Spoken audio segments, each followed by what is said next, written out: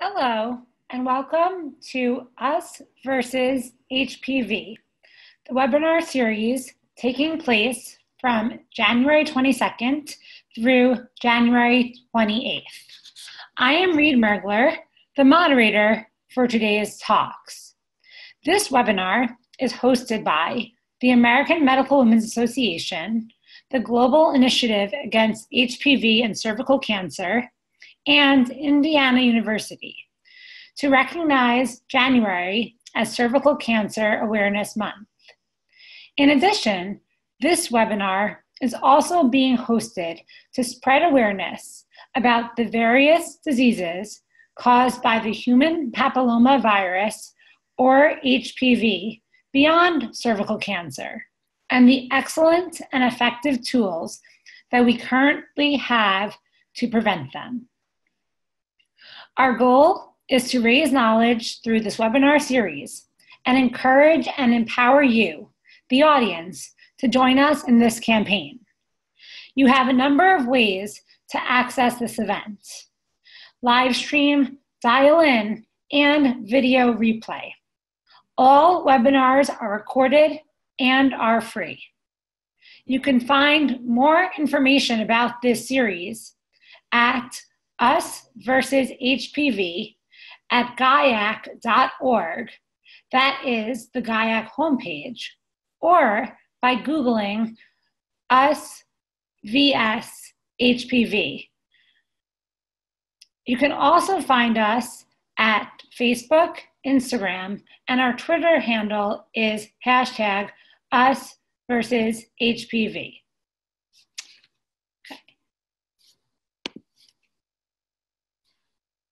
Next. Okay. A big thank you to our supporters.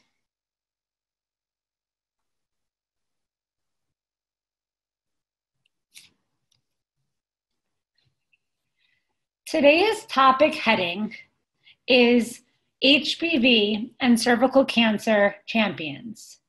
We have 5 speakers today, and we will then open the floor for questions and answers. You can submit your questions at any time, starting right now, through the Q&A icon that you will find at the bottom of your screen. Selected questions from today's topic will be answered live during this session.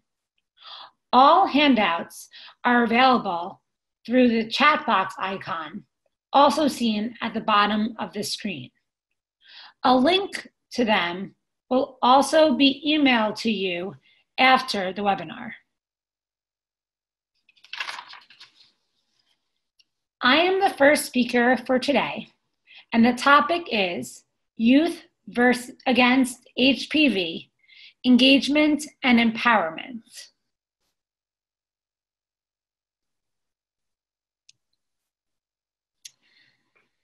As I said, my name is Reid Mergler, and I am a 4th-year medical student at the Albert Einstein College of Medicine.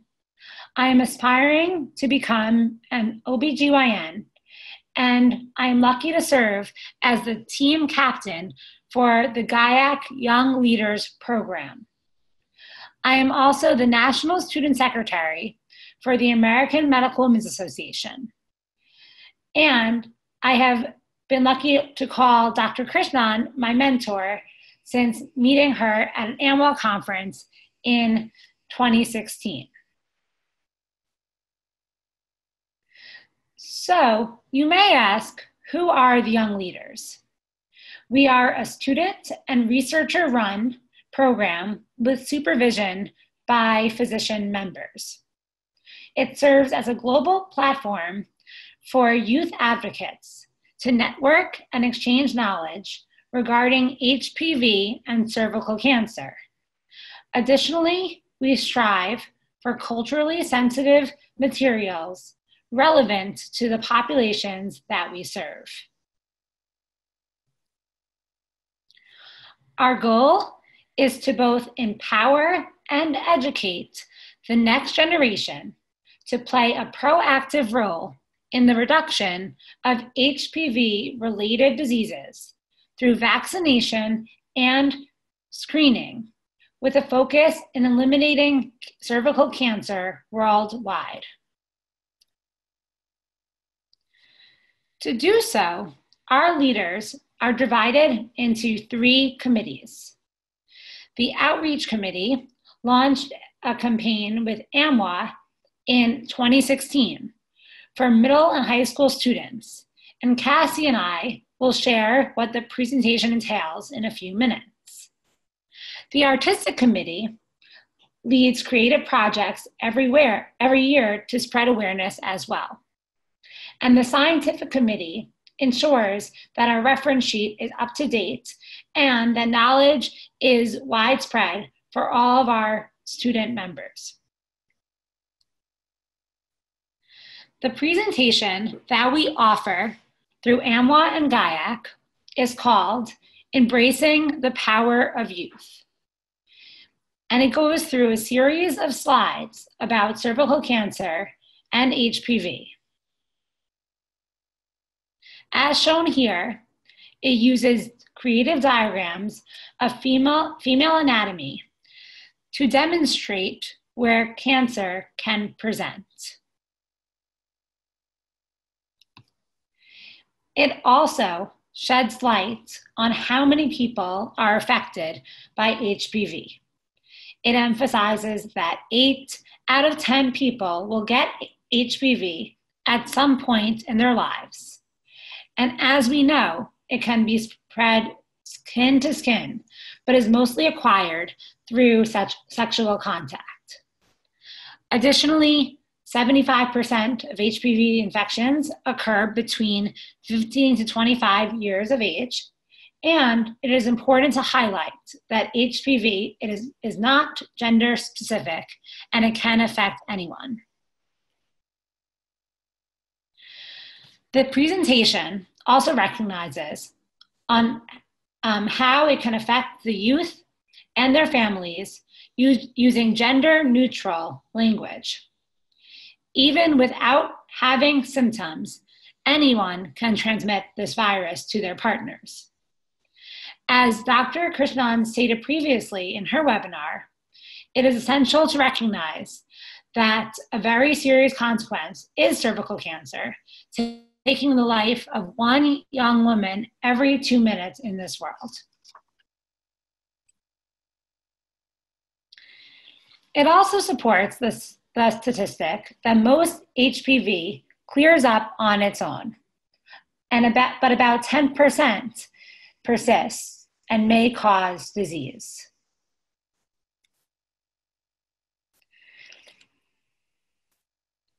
The HPV vaccine prevents most cervical cancers and possibly prevents many other HPV-related cancers in both males and females. According to the FDA, the vaccine can be given from ages 9 to 45 years old.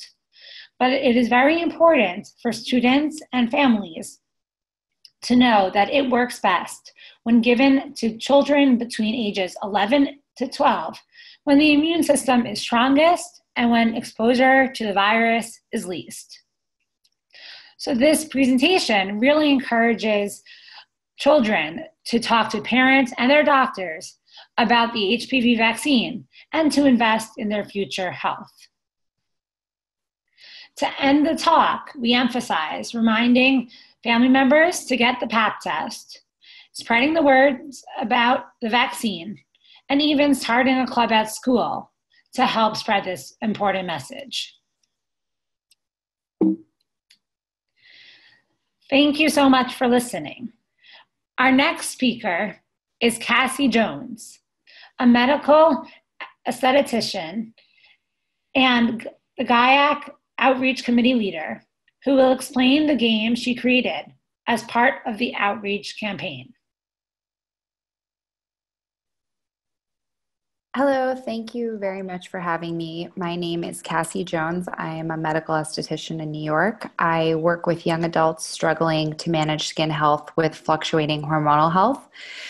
To my role as outreach committee leader, I bring a background in education, having served as an AmeriCorps middle school teacher. My interest in supporting sexual and reproductive health education is owed greatly to the time that I spent as an educator, my work as a maternity doula, and most importantly, my role as an advocate and member of the LGBTQ community. My time working with GIAHC has been dedicated to building the education component to further the organization's outreach and efficiency. Part of my role has been dedicated to writing a curriculum that includes non-binary language, which connects all youth to the importance of building HPV and cervical cancer awareness, as this virus is partial to no gender identity. In order to share this message, I developed an interactive game that leaves a lasting impression, one which can easily be shared with peers and family members.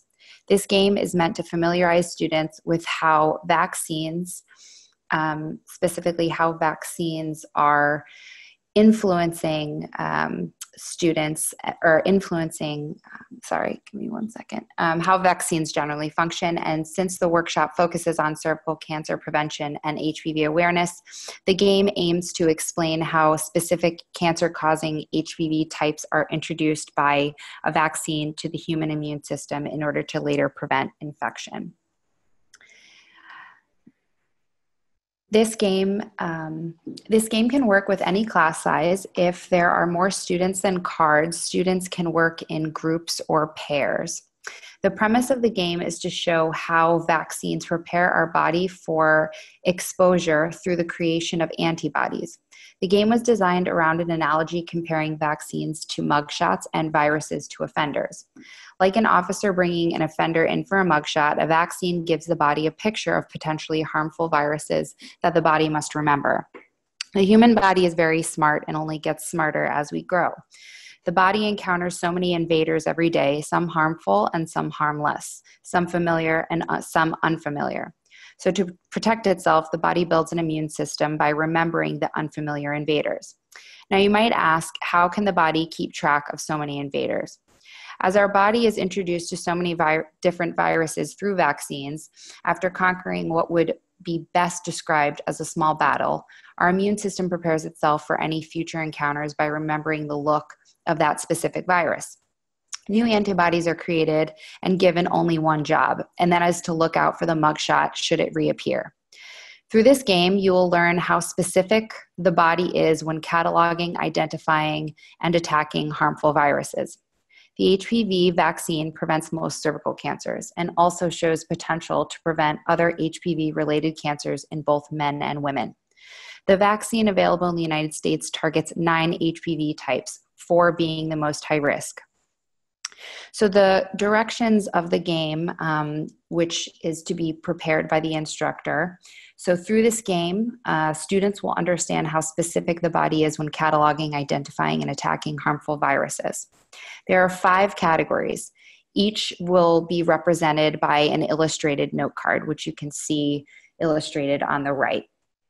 The first, HPV vaccine antibodies, labeled as mugshot. The second, HPV virus infected cells, which we include 4 different strains of HPV that will be focused on in the game. 3, flu vaccine antibodies, which are labeled. 4, the flu virus infected cells, and 5, healthy red blood cells. Since there are 4 HPV types being targeted by the vaccine, this game requires a minimum of 6 student groups.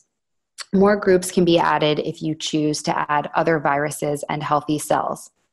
So the first step is to create note cards that clearly mark group type. So the designed note cards indicate virus and vaccine being mugshot, so that they look identical. In the first and second category, the most harmful HPV virus types are targeted by the current vaccine, types 6, 11, 16, and 8. Categories 3 and 4, you choose a flu virus with a complementary mugshot card. You may also choose another virus or add viruses if the group is larger and you want to give the game variety. Category 5, you create healthy red blood cells, and the number is up to you and also the type. And you may choose to create healthy skin cells or healthy lymphatic cells, for example. These cells will stand alone at the end of the game to show students that the vaccine process is a highly specified one. The immune system prepares the body with cells with only one job, and that is to identify the mugshot, attacking only the image that matches and nothing else. The students are split into groups, handed out the marked cards with illustrations face down, making sure that the students have their group before they receive the note cards. When groups are created and cards are distributed, students flip over their card and then have the mugshot card holders only circle the room to find their match. Make sure that when students find their match, they stand next to that student and signal that they found their match. They can give you a thumbs up or a hands up. When everyone is matched, except for the healthy cells, who should be standing near each other in their own group, have everyone go around and read off the card and have students clarify which role they are playing, either antibody, infected cell, or healthy cell. To close the game, ask students 2 questions. First, why are the healthy red blood cells standing alone? The answer should look like the red blood cells are healthy cells and do not carry any viruses and should not be attacked by the immune system. Immune cells that have been created post-vaccination, also known as antibodies, only look out for and attack the cells which carry the mugshot given by the vaccination. The second question, why are none of the HPV mugshots paired up with the cell infected with the flu virus? The answer should look like, our immune system is a highly specified one, and only the antibodies that recognize the virus as unfamiliar or recognize the virus from previous infection will attack. In other words, if that infection does not match the mugshot carried by our HPV antibodies, they will not attack the flu infection. There are more specific directions on how to play this game in video form, which will be accessible via the GIAHC YouTube. And if you would like the game also received via email, that is possible, and you can let us know toward the end of the presentation. Thank you so much for your time, and I look forward to continuing the fight to end HPV and cervical cancer.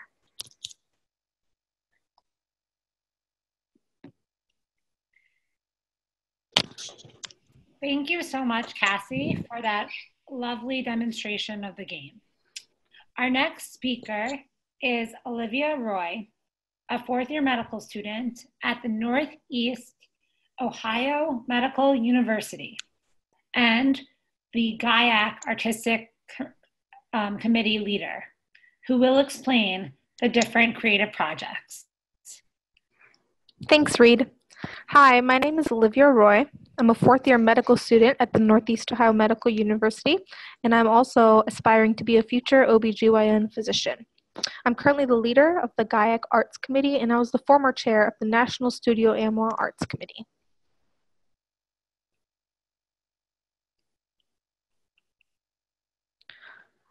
Oh, excuse me, sorry. So, the goal of the Art Committee at GIAHC is to allow survivors and those affected by HPV and cervical cancer to share their stories in an effort to spread awareness about the treatment and prevention of cervical cancer. In the past, we have had the opportunity to work on projects such as To Take On the Unknown, which was a video project that told the stories of women surviving cervical cancer diagnoses and treatments through the traditional Indian dance form known as Kuchipudi. This was in conjunction with the Asim Kala initiative, which was formed by the previous leader of this committee, Dr. Shilpa Dermvimula. This past year, we worked on a project called Love, Pap Smears, and HPV Vaccinations. For this, we brought together family, friends, and partners to give their take on what it is like being diagnosed with or having someone close to them be diagnosed with cervical cancer in order to encourage the public to get screened for HPV. Now for this year's project, it's called Thrive, Artwork for Survivors by Survivors. We wanted this project to be something that can be built upon for years to come as we collect and showcase art forms of many kinds to the world that can bring light to the emotional and physical toil that can come with the cancer diagnosis, as well as the love and hope that guide a survivor through it all in order to thrive. We are currently accepting submissions to showcase, and you can email us at artgiac@gmail.com and visit us on Instagram at art_GIAHC. That's at art_GIAC. Thanks.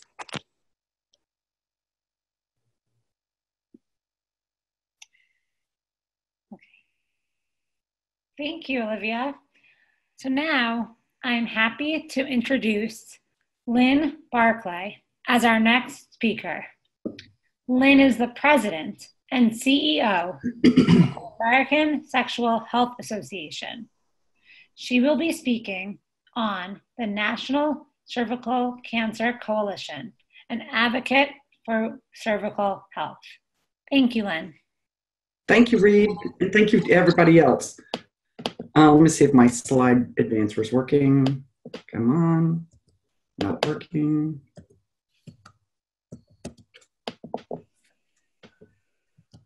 Okay, can you guys advance my slides for me? Okay, so the American Sexual Health Association is more than 100 years old. We were founded in 1914, and we were founded to really interpret the science and talk to people around the country about what was going on, because of course in 1914 we didn't talk about things, certainly not what was originally called venereal disease, sexually transmitted diseases, and now sexually transmitted infections, of which HPV is obviously one of them. Next slide. So we've had three names. We were founded as the American Social Hygiene Association, the term of the day. In '59 we became Social Health, apparently the term of the day. And then in 2012, we became American Sexual Health Association. So we now do a broad range of subjects around sexual health, not just limited to disease. Next slide. But an important program of ours is the National Cervical Cancer Coalition. We had been doing HPV awareness for decades, but we were approached about taking on this group, which is really volunteers around the country who advocate and educate people in their community about cervical cancer as well as other HPV diseases. Next slide. So we have about 49 chapters around the country. So these are volunteers who very often they've had cervical cancer or cervical health issues, or they are relatives of someone who did. We have a husband who did, so we've had several different people there. Some chapters have more than one leader. So that's why we have 51 leaders. We're in 29 states and the District of Columbia, and growing every day. And their role is to do some kind of event. So very often they may be focused on fundraising, jewelry parties, runs, showings, all kinds of things. Or it could be a straight, showing up at a health fair, talking to people about HPV and HPV disease. And then I had the comment that we had our chapter leader conference, but that started a couple of weeks ago. I got my timing all messed up. Next slide. One of the things that ASHA does as part of our promise to educate is we have a lot of print materials. If anybody ever needs a topic, they just kind of come ask us. And all of our print materials are also in Spanish. Next slide. We also have websites though. So clearly this is the NCCC website. And each website is tailored to a different group, a different topic, et cetera. This one is obviously HPV and cervical cancer. So lots and lots of people visit these sites and gather all kinds of information every day. Next slide. We're also integrally involved in the HPV Roundtable, which is run by the American Cancer Society. And so they're of course an important partner. I saw that they were one of the partners in this slide series, webinar series. And so they are really moving the dime or moving the needle on the subject of HPV. Next slide. We also do HPV provider education. We originally thought of ourselves as really just focused on, or primarily focused on the public, but what we found is that it's not that simple, and that we really need to be talking to all of the players. So we actually talk to policymakers. We talk very frequently to the press to get the story straight for them, and then we said, okay, let's do more with provider education. So we've done quite a bit of CE, CME, enduring, et cetera, live and enduring kind of trainings and are in negotiation or in discussion to do some more as I speak. Next slide. I mentioned media relations. I was trying to figure out what were the ones that would make the most sense. So we get calls frequently, probably every day or every other day. If something hits the news, then, we get slammed with a lot of questions. But we also do a lot in the social media sphere, and we're working hard to figure that out. But we have some really great success with Twitter and with Pinterest. Pinterest was a tough one. We're digging in with Instagram. We do a lot with Facebook. But one of the things we also did was we started a program called ASH ambassadors. And so ASH ambassadors are volunteers around the world who talk to their social media network about all things sexual health. But then we said, let's take that to a narrower viewpoint and do only HPV and cervical cancer. So we started a group called NCCC Ambassadors. If anybody wants to sign up to be an NCC ambassador, it simply means we send you messages that you can use, don't have to use, you can use your own messages, that you send out positive messages to the people who will see what it is that you have to say and likely respect it, because we know we respect what our friends tell us over many others. Next slide. So I don't think we're taking questions now. That was my mistake, so I apologize. So next slide. So I have the great honor to introduce to you Bobby and Allegra Woodard. These are two of our chapter leaders, and I'm not going to steal their thunder by telling you what they do, but they are our go-to people very, very often, and I wish I had about, a couple hundred of them just like them. So take it away, Bobby and Allegra. Greetings, everyone. Thank you. And I volunteer as NCCC chapter leaders. We're passionate about helping others because we understand firsthand what it means to be diagnosed with a disease that kills women in the US each year. The majority of our efforts are focused toward providing support, raising HPV awareness, providing educational resources, and other crucial information to survivors and their families. We also share our story with future healthcare providers when we present at colleges and universities. Learning about my cancer diagnosis crushed me. I underwent surgery and embarked on a slow and lengthy road to recovery. The life-saving surgery eradicated the cancer, but the procedure also launched me into full menopause at the age of 36. The idea that I may not have a chance to see my teenage daughter graduate from high school and losing the essence of what I believe made me a woman was devastating. The relationships with my husband and my daughter were altered immediately. I was no longer the same.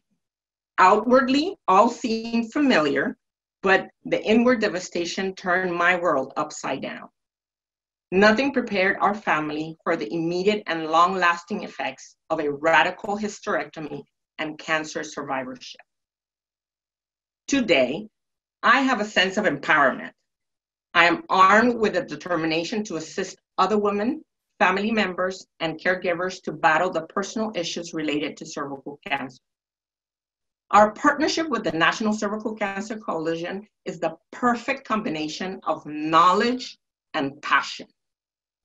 NCCC has provided us with a space to network with other survivors and contribute to the future of care at a global level.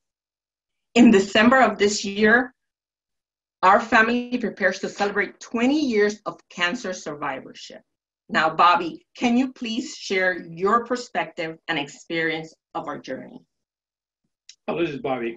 Let me reiterate, this is our 20th year of Allegra being cancer-free. And I must admit, I'm still learning about how it affected her both mentally and physically. It has been difficult for her to discuss some aspects from her diagnosis, operation, and the adjustment to the changes that occurred in her life after the operation and the diagnosis. During her initial diagnosis, I must confess, it was trial and error on my part, mostly error, but I was determined to hang in there and do whatever was necessary to support my life. my wife.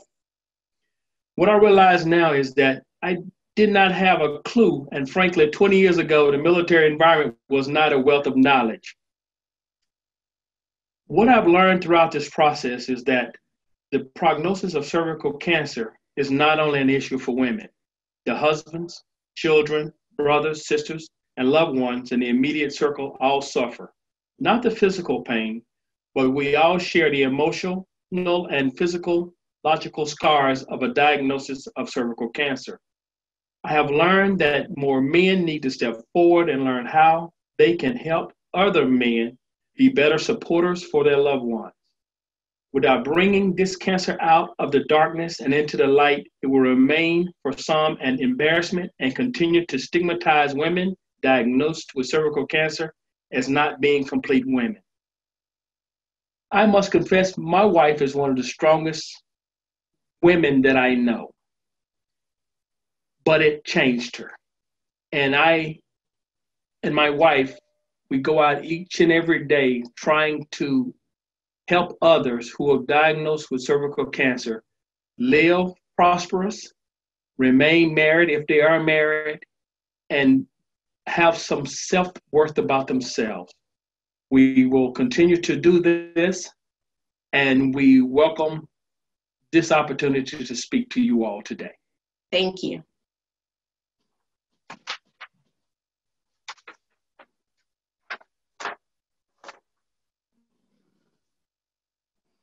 Thank you so much, Allegra and Bobby and Lynn, for sharing your story and sharing the facts about the organization. We have a few minutes for questions and answers. And I see that some posted in the Q&A, and I greatly appreciate that. At this time, we will focus on the Youth Leaders Program, instead of focusing on the vaccine details themselves. And please refer to the webinars last week for those details. We had a question about criteria and qualification for students to become part of the program.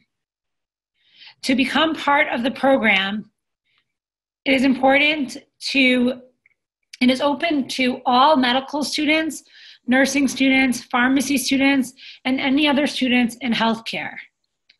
It is also open to college students interested in health or a healthcare-related career, and they can approach us and we will follow up with them for more questions. The presentation is for these qualified students to take it to middle and high schools to present it to those students there. And it has been given in different cities such as New York and in Portland, Oregon as well. Thank you.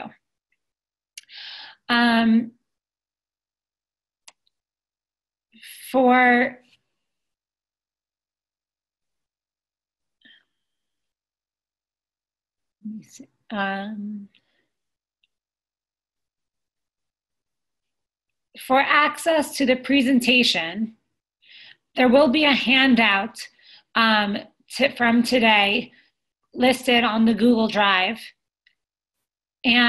But to access the actual presentation we want to give to the middle and high school students, you will have to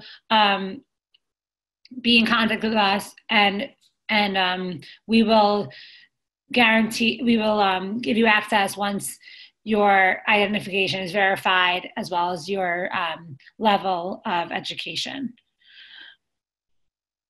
So one question was, and this is geared towards Lynn, are NCCC chapters present outside the US? And if so, where? We do have some. We have been very cautious with the international because there's often money involved because they're doing fundraising events, and we want to make sure that there's transparency and we can have a degree of control. So if you go to the NCCC chapterleadersonline.org, you'll see where you can sign up to be a chapter leader. And you can do events without being a chapter leader, though. So there's lots of ways that you can be involved. Okay, thank you. Then another one of our participants said, I'm from the US, but currently based in Australia as a PhD student doing research in cervical cancer screening in low and middle income countries. How can I be more involved in NCCC from afar? Yeah, like I said, I think if anybody wants to reach out through the NCCC website, those emails go straight to my staff, and they're going to let me know if they've got something out of the ordinary, and then we try to figure it out. So I don't foresee a problem. And as I say, you don't have to be a full chapter leader because there's requirements to be a chapter leader. We don't let to be frank, we don't let just anybody say they're a chapter leader. We have expectations. So, but if you, for whatever reason, we have people who say, I don't want to be a full chapter leader, but hey, let me run this education event. And we're thrilled about that. Okay. And then also, can you just clarify what specifically do the NCC chapters do? So once you sign, hey, Allegra, do you want to answer that? You may be better than me, although I'm totally happy to do it. Hi, Lynn. Yes. So as the chapter leader, we are required to establish a yearly plan. And in that plan, you will specify the type of activities that you will be engaging with the community during the year. It keeps us accountable of the process that we're doing, and we have to register before and after each event. For example, I partner with the George Mason University Department of Health, and we have a presentation of a documentary, and we do this once a year, and future care provider students attend the presentation, and after that we answer questions. Normally we present a panel of experts. The panel of experts include survivors, includes nurses, doctors, also we have an opportunity to interact with the students, and they ask all sorts of questions. We share the printed material with them, and we do that once a year. You may want to add some more to that, Lynn. As I said earlier, the limits to the type of events that you can do are your imagination. And so when someone reaches out and says, hey, what's a good idea? We have plenty of people who can give someone great ideas. I mean, we have one chapter leader who her sole event, besides she's a healthcare provider, so she does education events that are in that space.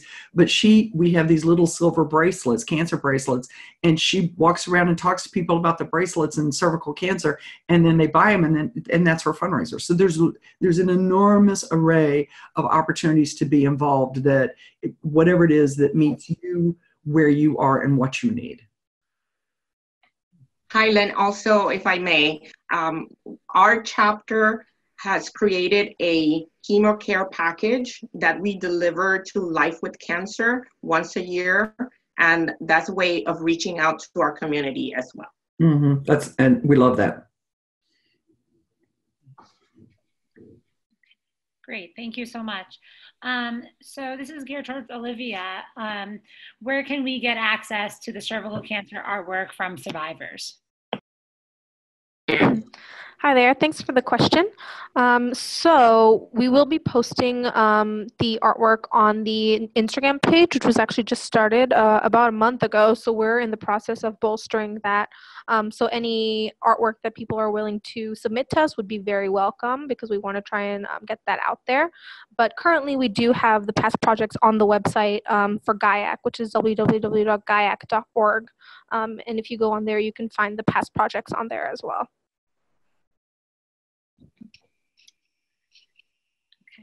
Great, thank you so much. And then some asked about getting the vaccine game, and it would be great if you could just shoot us an email to get those, to get the game. We'd be happy to share it with you. Additionally, for simple instructions for the game and the presentation, those are also totally available for people who want to share the game with others. And just to clarify about the presentation, it is to educate middle and high school students about HPV and HPV-related diseases, and it's to give them information and to empower them so that they're, like, in their own creative ways, can be part of eliminating the very first cancer for the face of this earth. We think this is very exciting for the next generation to be involved in. So I think that brings us to the end of our question and answer session. And additionally, that brings us to the final event for our week-long webinar series. Please visit us on the GIAHC webpage for details on accessing handouts and recordings of the webinar series. We will now wrap up with a very inspirational movie called Lady Ganga. This short film is based on the story of Michelle Baldwin, a mother of 3, who died at the age of 46 from cervical cancer, just because she did not get a pap smear for 10 years. This film is an impactful, educational piece reminding us to get vaccinated and screened, and was one of the major reasons that I became part of GIAHC 3 years ago. In fact, Lady Ganga was screened over the weekend at the Raw Science Film Festival in Los Angeles, where groups of the audience from Hollywood were present. It is our hope that celebrities will also join us in the Us versus HPV campaign to eliminate cervical cancer worldwide. Thank you so much to everyone today for participating in our webinar series, and we look forward to you joining us in our HPV awareness campaign. Thank you again.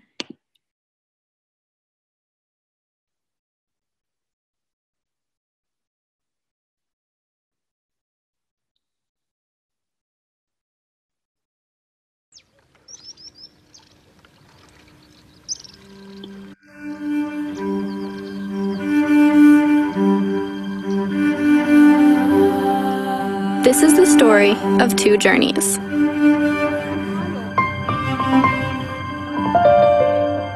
Separated by time and space.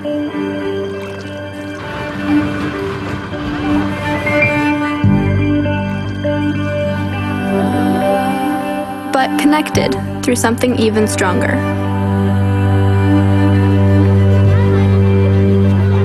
Something that could save the lives of millions of women around the world.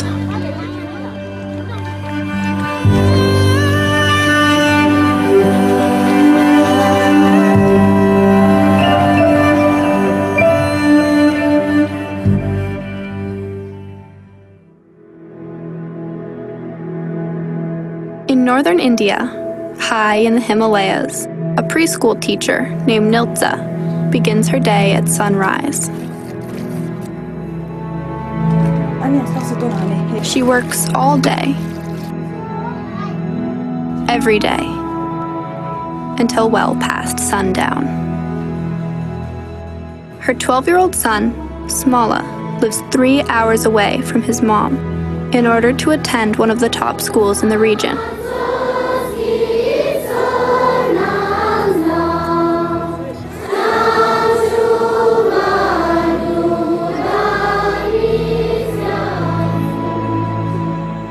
For Niltza, the distance is a necessary price to pay for her son to get a proper education.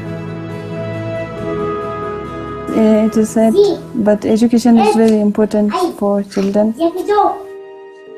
Computer is an electronic data processing machine which accepts data in... Smala loves and depends on his mother, who selflessly works every day to support her family, putting their needs and priorities above her own. But neglecting her own health could be devastating. Not just to Nilsa, but to her son as well.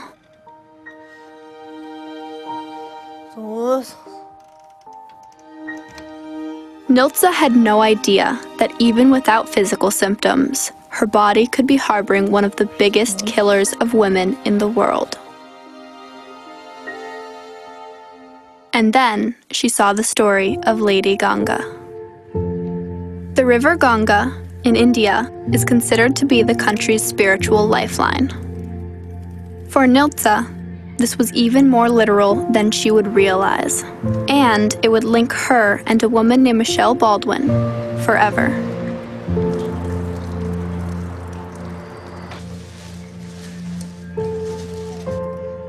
Any pain here? Yeah. Michelle Baldwin was a mother from the USA who was dying of cervical cancer. Once I start getting sick, how long does it take to die? She was given only a few months left to live. Shouldn't have to happen. I agree. Yeah. I just couldn't get a pap smear. All right. So, yeah. So she decided to do the impossible. She would break a world record to help bring global attention to the disease that was killing her. Michelle left for India, a country she loved, to stand up paddleboard 1,000 kilometers down the Ganga in order to spread awareness about cervical cancer, which is caused by an extremely common virus called HPV. In India, 74,000 women a year die of cervical cancer. This cancer is 100% preventable. I'm here for the women who are voiceless. This is how Michelle Baldwin became known as Lady Ganga.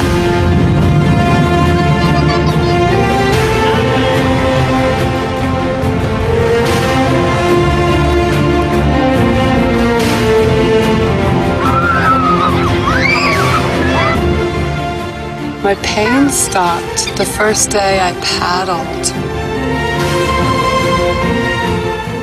With a limited time left to live, the separation from her children was at times unbearable. But they were soon reunited.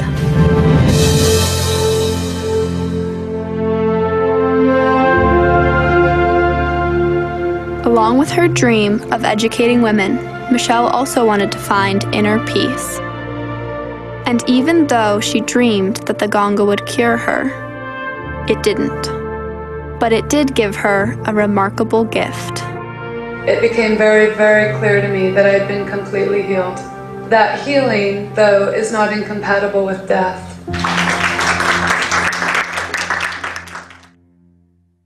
When she returned home from India, her health quickly got worse.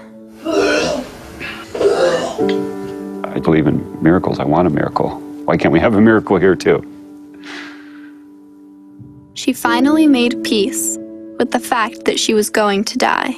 This is reality, and all I can do is make my dying change that for others. Which wasn't always easy for her loved ones to accept. Doesn't look like we're going to get a miracle here. I'm angry, you know. I don't know.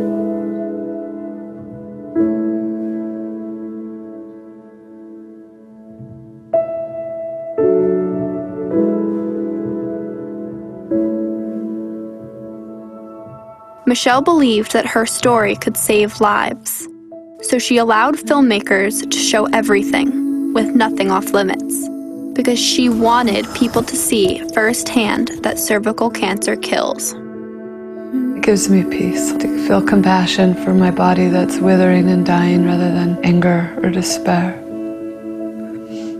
Yeah. It just all hurts.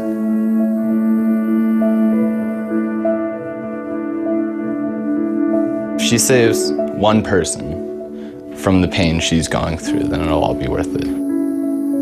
Her story also happens to be my story. Open for Yum. Because Michelle Baldwin was my mother.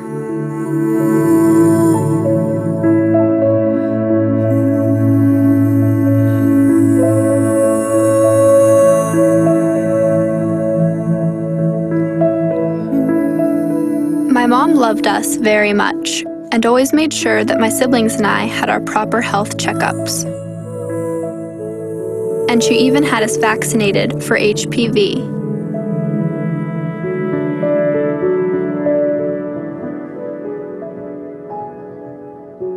The virus that causes cervical cancer.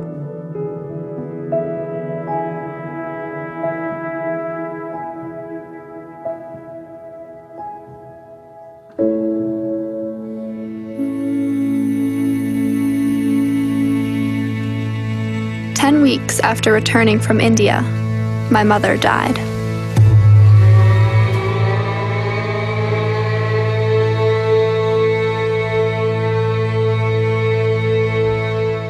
We took her body to the mountains of Colorado, and in the spirit of India, had a traditional open pyre funeral.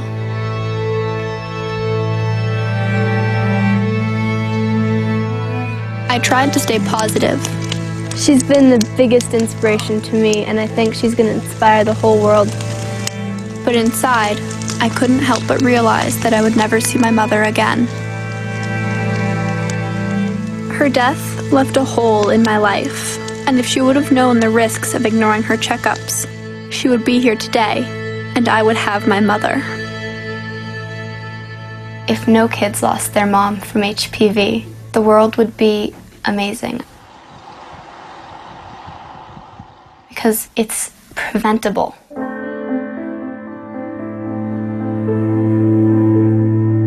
Almost 3 years after her passing, my grandma and I went to India.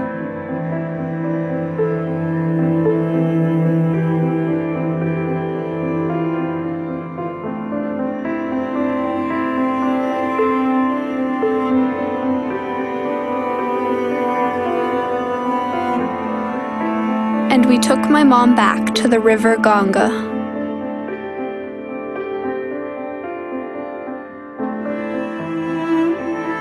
As we returned her ashes to the river, something magical happened.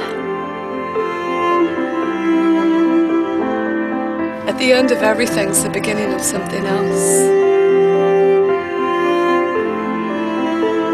Just 2 weeks later, not far from where the Ganga first starts as a trickle in the Himalayas, my mother's story was about to change the life of a woman she'd never even met. When word spread around Niltsa's village that there was a video about my mom's story in their language, many women came to watch, including Niltsa.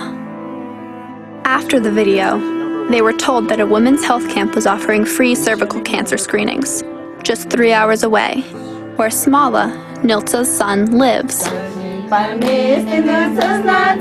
They were so inspired by my mom's story that the morning after, nearly every woman in the village made the trip to the health camp.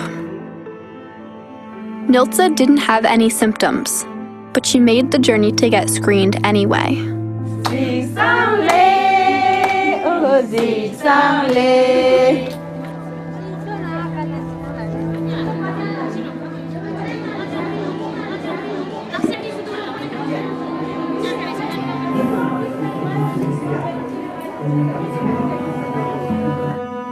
And during her checkup, she got some unexpected news.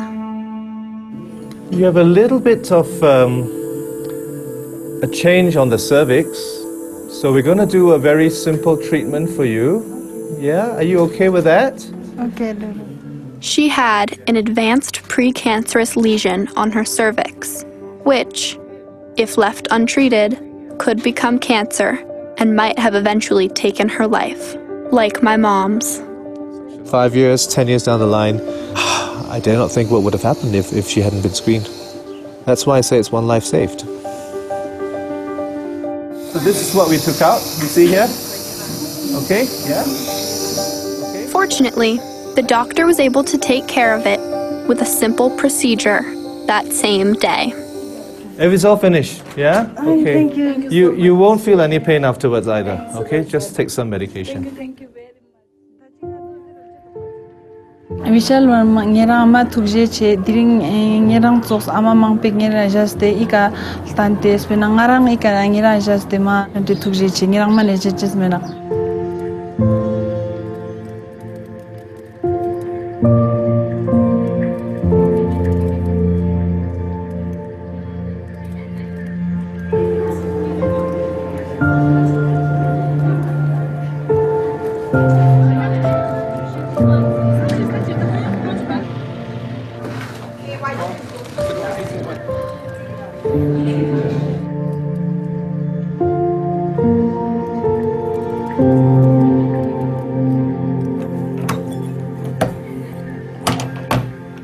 I don't want anyone else to go through what I went through with my mom. And I think it's really important to give women access to that health care that's so necessary. I was 12 years old when my mom died, the same age as Smala. Nothing can bring back my mom, but knowing that because of her death, a little boy's mother was able to live means that she did not die in vain.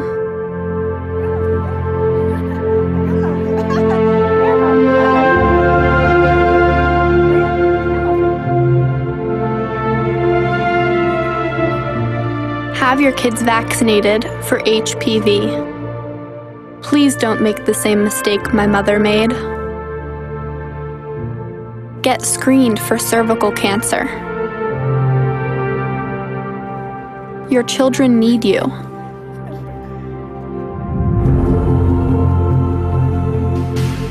Help Lady Ganga become an international movement. Please share my mom's story and help us save lives.